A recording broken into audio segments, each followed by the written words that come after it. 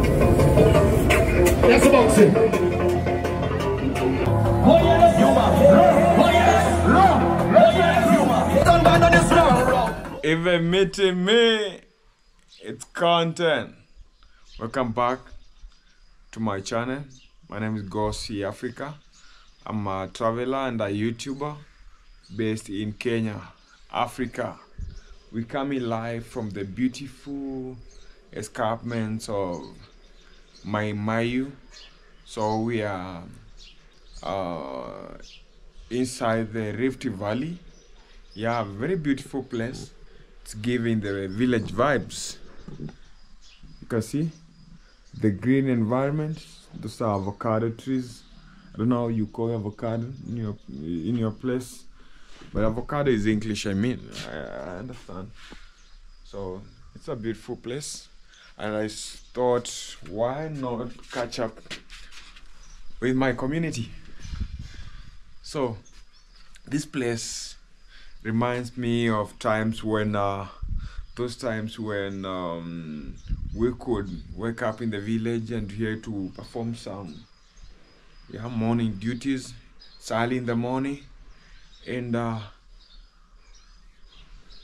you can hear some sounds from the birds. Yeah, very natural sounds, no factories around. So the air you're breathing at this place, very fresh. Yeah. Damn, I miss this. I miss village life. So as a kid, once you are done with performing our morning duties, make sure that if it's the cows, the animals, where they're residing at, it's clean. So now you went out there to play soccer with the boys, ride bicycles. Yeah, you go hunting. I used to hunt a lot. You go hiking. I grew up in a place whereby we have a mountain. Not a mountain, a hill. So we could go up the mountain, yeah, where we did the hunting. I love that, going fetching water with the donkeys. Say donkeys or donkey, yeah. It all depends with where the school you attended, and maybe where you're watching from. If it's US, you pronounce it different from someone in the UK, yeah. That's a bird. Can you see the bird? Let me see whether I can zoom. No, I'm not in a position to zoom it. Most dwellers of this place are the Maasai community, the Maasai people. So at some point I'll be going to the river. Probably at this time they'll be bringing their cattle that side. I need to have some interaction with them. So what kind of questions do you expect to get from the Maasai? Like, these guys are pastoralists. How do they access food from this place? It's a jungle. Yeah, they don't do crop farming, so they rear animals only. Do they eat meat all around the year? Do they ever interact with other communities? Probably you wanted to marry a Maasai lady. What are the procedures? What are the requirements? From the books, we have been learning that the Maasai people never build permanent houses. Did they start building permanent houses? Yeah, who builds their houses? Someone told me their ladies build houses. I can't imagine a lady building a house. So I really need to know, why is it that their ladies are the ones to build houses for a man? Yeah, I believe, from where I come from, men are the strongest people. So it's their responsibility to make sure their families are safe. So they were the ones to build houses for their families. Yeah, why is it different in this community? I need to know whether these people started going to school. Do they go to school? Or they're educated by their elders, and that's all. Yeah, we have the social learning whereby someone can be educated how to look after the cattle, how to do barter trade, how to negotiate in times of marriage, how to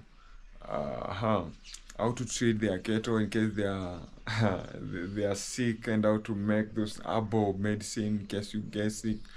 Yeah, someone told me that they don't go to hospital, so they treat themselves.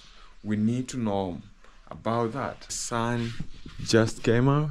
It's somewhere. It's almost above my head. So it's very early in the morning. It's about 10 a.m. 10 in the morning. So I'm yet. I just woke up very late. I've been traveling yesterday. You know, I did a video about Ngong. Ngong is one of the biggest hills we have in Kenya, in Kajiado County. So now we are in Narok County. Yeah, Narok County is just next to Kajiado. The Gen Zs of Kenya have gone to the streets and demanded for their rights. They have even gone to the extent of telling the Prime Minister not to come out, to stay at his house. This is someone who has been fighting for rights. Now they have claimed they're the ones to go to the streets and demand for their rights, not to finance bill. But that's not my discussion today. So I want us to talk about Trinidad and Tobago, my favorite country. I know you know that. I've been doing more content about Trinidad and Tobago. So leave a comment whether you know Trinidad and Tobago. Meanwhile, I have my friend here, and I want him to comment about the same, whether you know the country, you know, about Trinidad and Tobago. Start by introducing yourself, probably. My name is Juma. Yeah. Okay, Trinidad and Tobago is an island that I've heard of some times ago, but long history of it, I don't know much about it. Yeah. So the little I know about Trinidad and Tobago is that it's a dual island Caribbean nation near the Venezuela with distinctive Creole traditions and cuisines. Yeah. But they talking about cuisines. Yeah. They do cook pilau, which is a very common cuisine in Kenya. Yeah, true. Yeah. And its capital is Port of Spain, which hosts a boisterous carnival featuring calypso and soca music. Yeah, with some numerous bird species. Yeah. What those birds? What we in Kenya we call them flamingo. Flamingos. Flamingo in Lake Nakuru, and I don't know why is it that it's only Lake Nakuru we have flamingos. I don't know the reason. Maybe because of the natural weather conditions, because you cannot and the find salt lake. Yeah, maybe there's some unique minerals that are found there, which they are being attracted to, and they are not found anywhere else. Oh, yeah, amazing. Thank you. So Trinidad and Tobago has some numerous bird species, yeah, that inhabit sanctuaries such as Asarite Nature Center, and the smaller island also is also known for its beaches, and the Tobago Main Breed Reserve, which shelters hummingbirds. Which are the hummingbirds, by the hummingbirds are those smaller birds with the long beaks. You see, the smallest of all birds. Yeah, one of the smallest bird species, yeah, in the world, but it has some long beaks. I think I need to research more about it. Yeah. Unlike most Caribbean nations and territories, Trinidad and Tobago rely heavily on tourism, and the economy is primarily industrial, with an emphasis on petroleum and petrochemicals. Yeah, they produce petroleum and gas. Yeah, that is it. Sure. It's one of the richest countries, by the way, we have in the world. Yeah. Yeah. And much of the nation's wealth is derived from a large resource of oil and natural gas. Yeah. So it's also well known for its African and Indian culture. Trinidad is a mixture of the blacks and the Indians. These are the people who have been living together. They have even gone ahead to establish a festival which they celebrate together.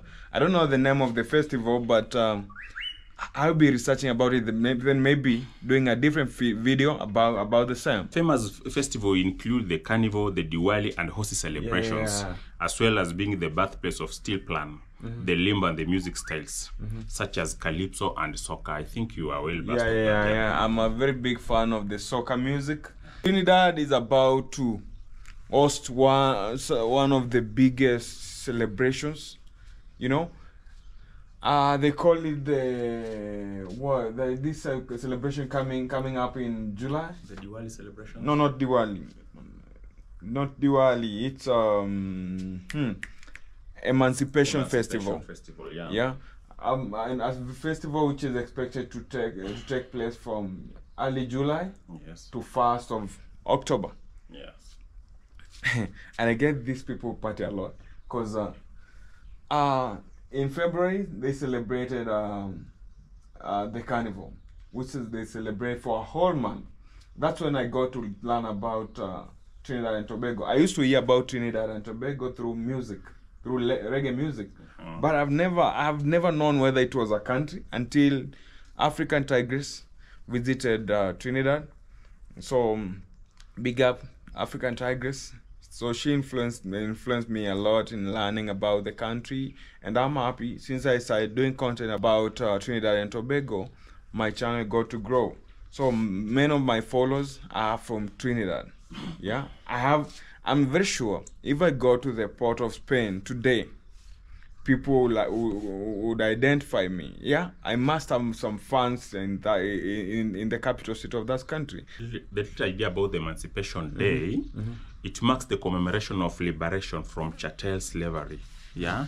Oh, slavery! It's slavery. Yeah, it's they an celebrate. celebration. It's like independence. Yeah, to commemorate what they passed through, that life of slavery. Yeah. It's this. It's a festival whereby they wear these traditional dresses and something. Like, they usually wear some unique dresses too. The African dresses. Yes, with ethnic garments like drumming, concerts, film events, and educational seminars, where participants can experience an educational, spiritual, cultural connection with African ancestors of Trinidad and Tobago. You get that, through that celebration. Wow, it's like you are in communication with your ancestors. So it's an opportunity for them to.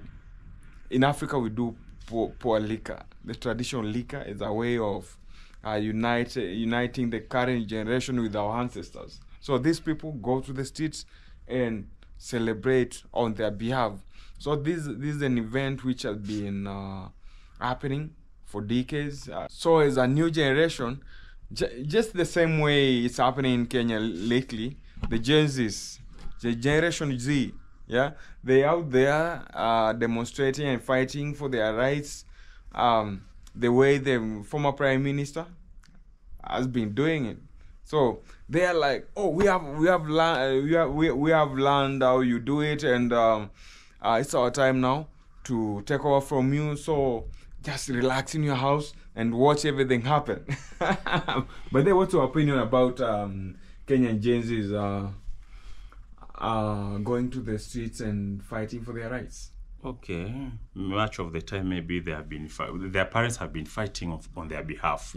But as the economy is changing, I think most of the youths are now, they have to hustle for their daily living.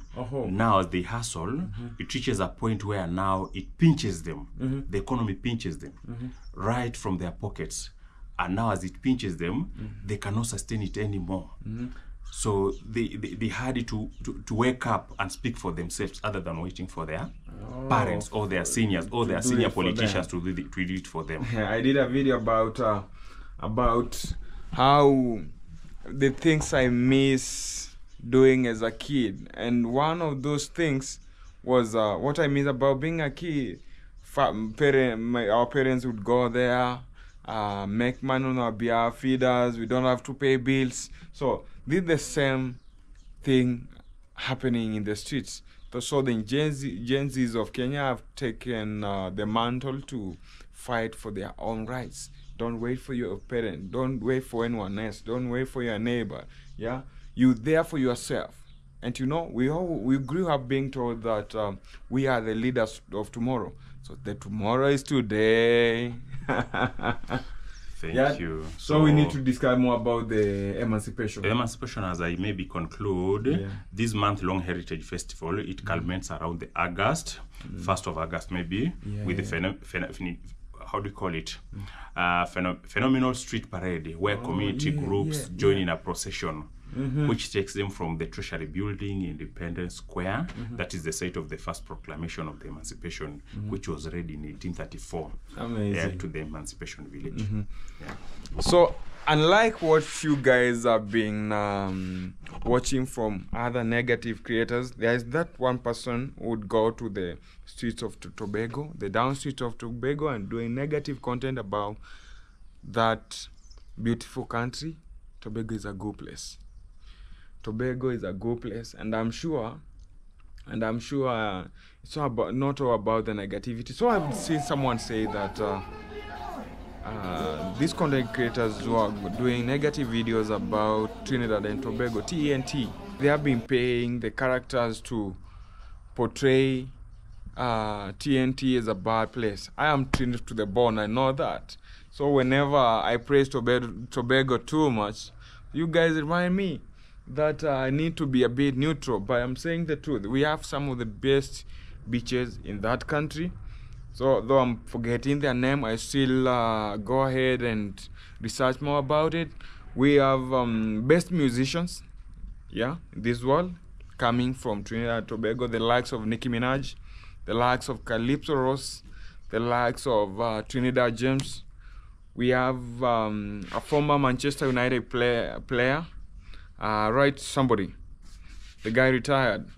So this guy has been from Trinidad and Tobago. So Trinidad is a big place. It's a big country, beautiful country, and a rich country.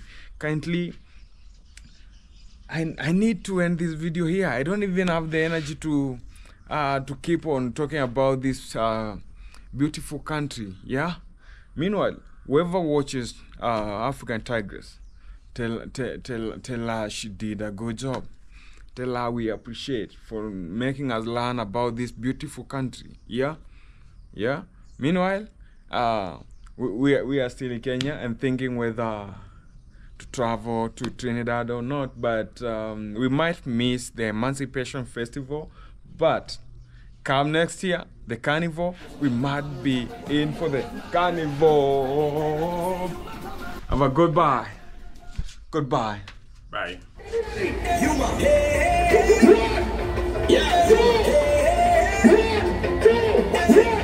Like the video, comment, and subscribe.